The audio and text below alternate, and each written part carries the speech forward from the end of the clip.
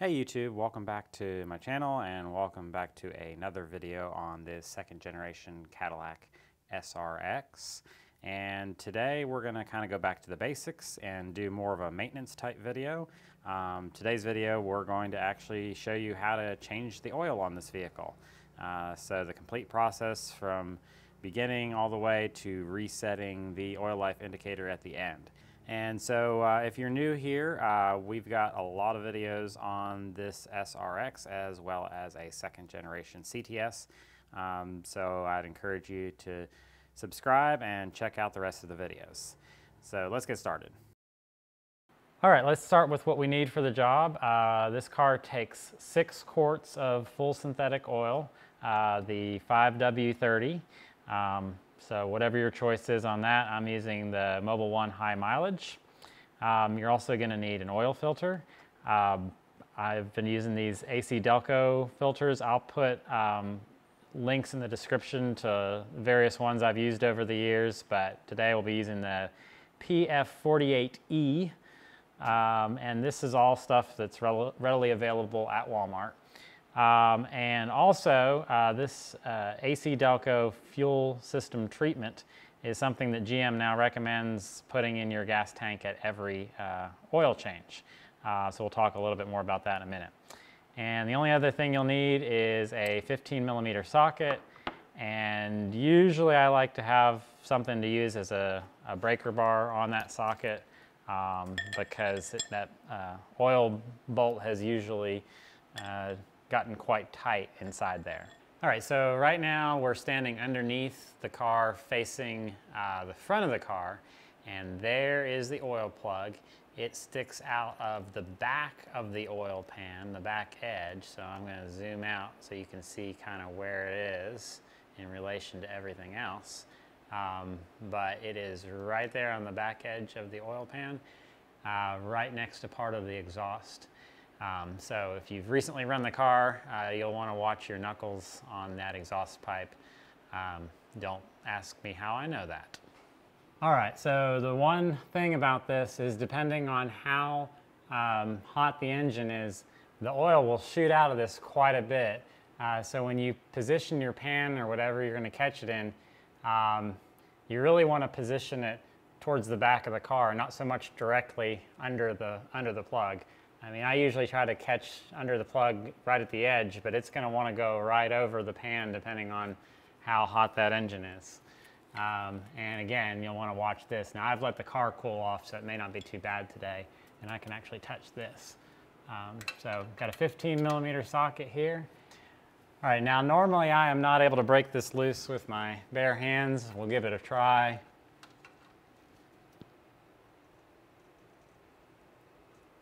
Nope. So that's why I like to have this breaker bar handy.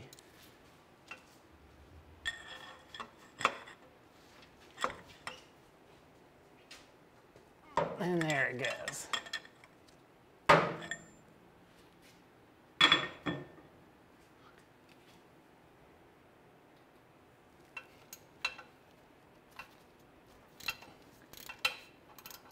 Once you get it turned a few times, usually you can get up there and get it with your hand. And I usually just hold in on the bolt, press in while I'm turning it until I can feel that it's not threaded or that it's unthreaded the whole way. You can see it's starting to drip. And we're going to try not to get it all over our arms. I'm kind of doing this backwards. So once you feel like it just clicked, so I know it's unthreaded the whole way, so we're going to want to pull this off here as quick as we can. And you can see how much that's shooting out of there. Got a little bit on our fingers here, but not much.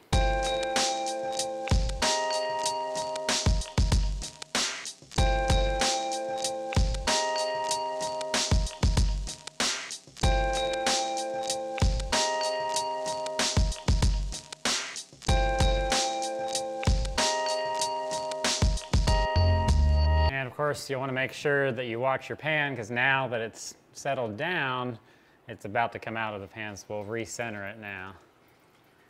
And so this is what the oil plug looks like on the SRX. And so pretty boring little plug, but of course make sure that it still has this nice little rubber gasket intact on it.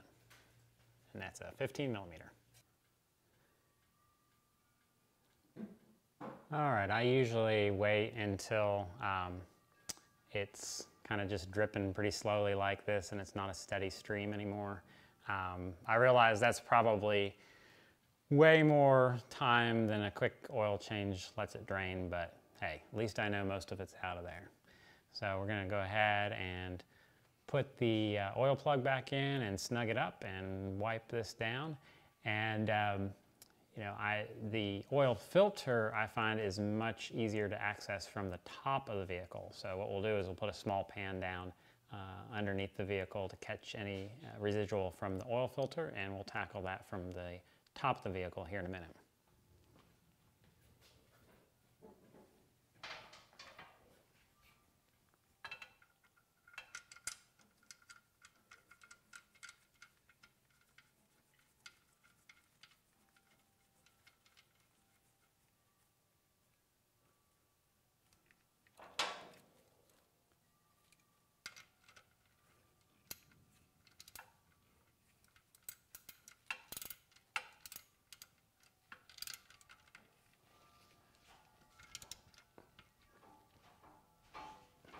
And when I'm tightening it, I usually just tighten it as snug as I can get it with my hands, and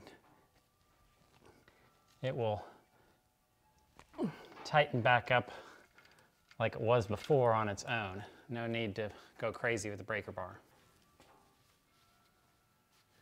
Now I have seen it on occasion shoot so far that it hits the muffler here, or the exhaust pipe, that is. So, you know, you want to look there, and if it got any on there, wipe it down so you don't have that burning off later. And quick programming note here. I do listen to the comments, and one criticism I've gotten more than once is the audio, or lack thereof, in the video. Hard to hear me sometimes with everything else that's going on. And so on top of my camera here, I have my latest little upgrade, wireless microphone. So hopefully this video sounds a lot better than the past ones.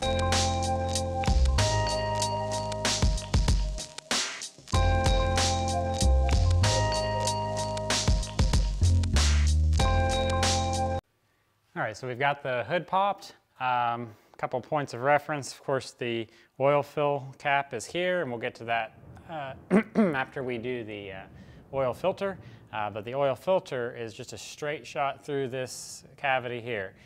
All right, so if you look over the edge here, you can see the oil filter is that big blue thing right there. And so we're just gonna unscrew that. And if you look real close, and man, this, I don't know if you guys can hear in the background, but it is storming outside, so this is gonna be a good test for these microphones and how well you can hear me over everything else. Anyway, if you look past the oil filter, you can sort of see the edge of the oil pan that I laid down there to catch any oil that might still be in the filter. And there will be some. So put some gloves on because it'll get a little messy. All right, so typically, if the last guy didn't tighten this down too bad, which last guy was me, so hopefully not, you can do this by hand. And there it goes. They do make a tool for this, but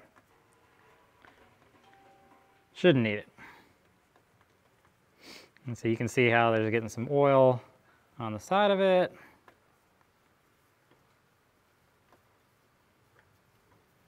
And we just keep unscrewing.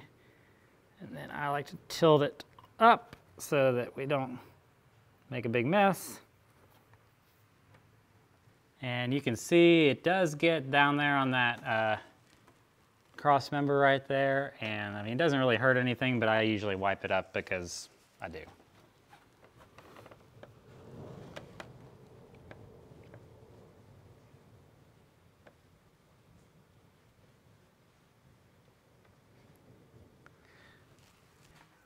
All right, so we've got our brand new filter here. just like the one that come out of it. And you should have a rubber gasket around the edge here. And so what you're going to want to do is take some of your fresh oil and an old rag and coat that gasket so that it seals back up against the car well.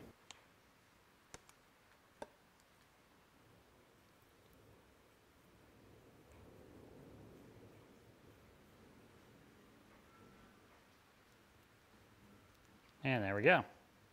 And we'll get the new one in there.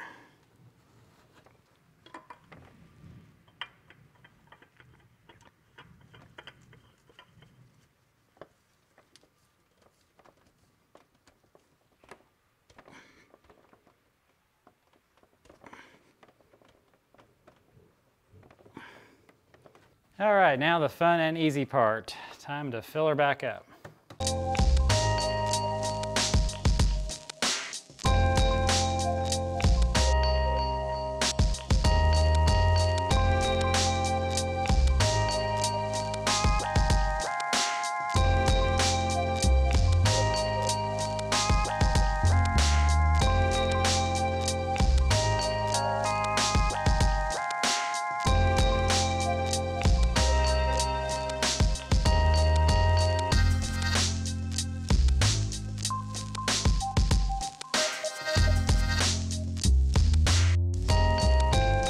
So I mentioned earlier, one thing GM is now recommending at every oil change is adding a bottle of this fuel system treatment to your tank.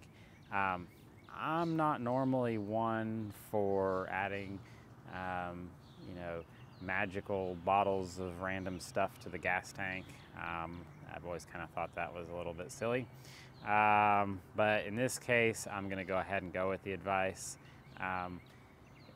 One, it actually comes directly from GM. There's a TSB, a technical service bulletin about it.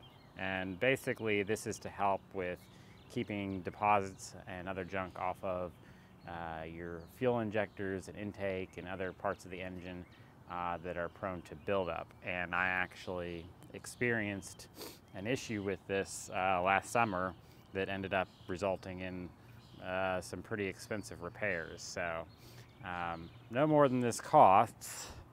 I'm going to go ahead and do it.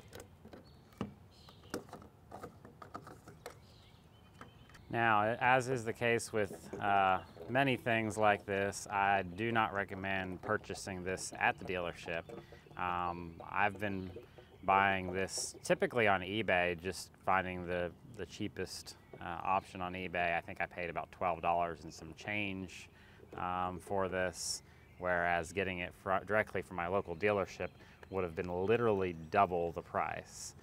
All right, so we're back inside the vehicle, and I'm going to show you how to reset the oil life indicator so you don't get the warning on startup every time. This will apply specifically to the 2010 through 2012 models. The 2013 through 2016 has a different style dash, and it'll be a little bit different, but I'll try to get you a link up here in the top right hand corner to a video that shows you that. So we're going to go ahead and start the vehicle.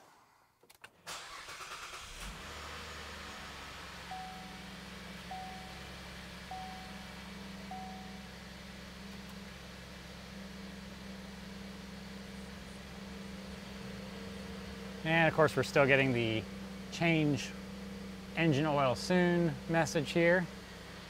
So we can go ahead and hit the clear button to clear away from that. And this is the clear button here. And next you're going to want to hit the menu button, which is the one on the side of the stalk here. And so you can scroll through. I'm already on the oil life indicator screen, but you can scroll through if you're not. You can see the little red indicators here, the little 5 different red indicators. So the middle one is the one you want to be on for oil life, but you can use the stalk. You can twist it up or twist it down like this, and that will get you to here. And then you can see where it says press set clear to reset. So that's that button on the end of the stalk.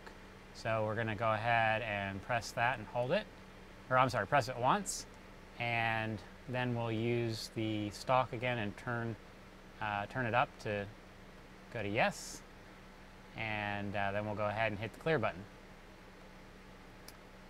And there it is, back at 100%. Alrighty guys, that about does it for this video. I hope it was helpful to somebody, and we've got a lot of other vehicles on this second generation SRX, as well as a second generation CTS. So if you'll check out our other videos, they might be handy for you, and subscribe for upcoming videos.